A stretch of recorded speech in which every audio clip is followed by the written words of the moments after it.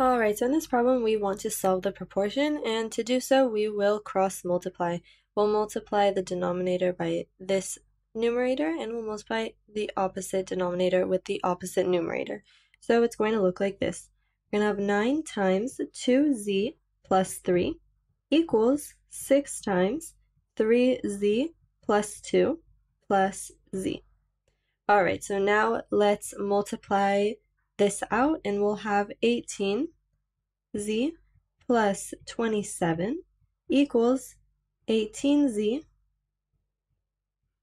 plus 12 plus 6z.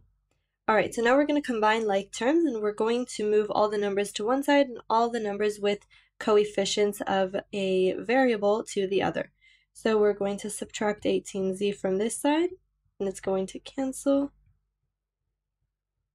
And we're going to move this 12 to the other side.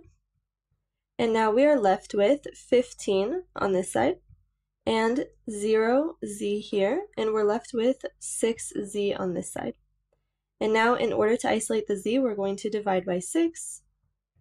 And now we have 15 over 6 equals z. Now the answers are written as mixed numbers, so we have to simplify them. And we're going to ask ourselves, how many times does 6 go into 15? And that is twice. And we have a remainder of 3.